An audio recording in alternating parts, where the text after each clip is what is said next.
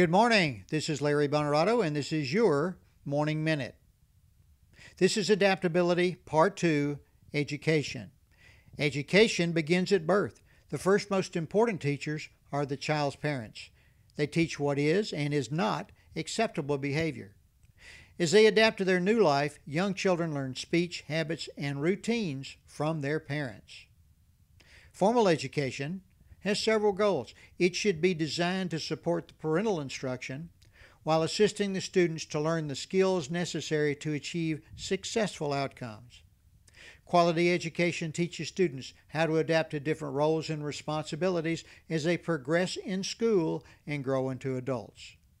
Now let's look at some required skills learned from a quality education.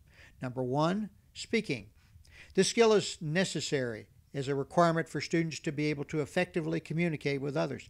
They must learn how to take a thought and, by using the spoken word, convey that thought to others. Number 2, reading. This skill is necessary to increase their understanding of their environment.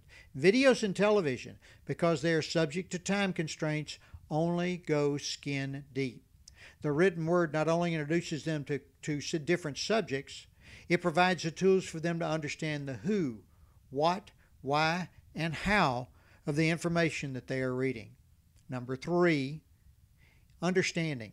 Critical thinking teaches the student to question what they are being taught, to determine its relevance to a subject, person, or event. Having the student examine the motives and background of the person or group sharing the information will enhance their ability to understand the benefits of the information that they see, hear, or read. Number 4, writing. Being able to communicate with a written word is critical to being understood.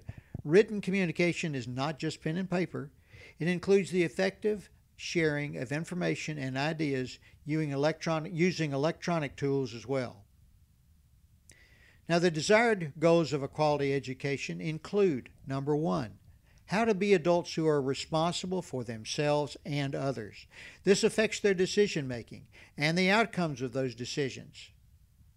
It also includes their participation in their government with informed voting. Number 2, how to earn a living. As they are exposed to many different roles, they must decide how they will support themselves and how they will adapt their actions to achieve their desired results. Number 3, how to be happy. Happiness is not derived from things. Relationships, purpose, fulfillment, and a sense of belonging create happiness. As adults, we will need continuing education to successfully adapt to our changing goals. And that is today's Morning Minute.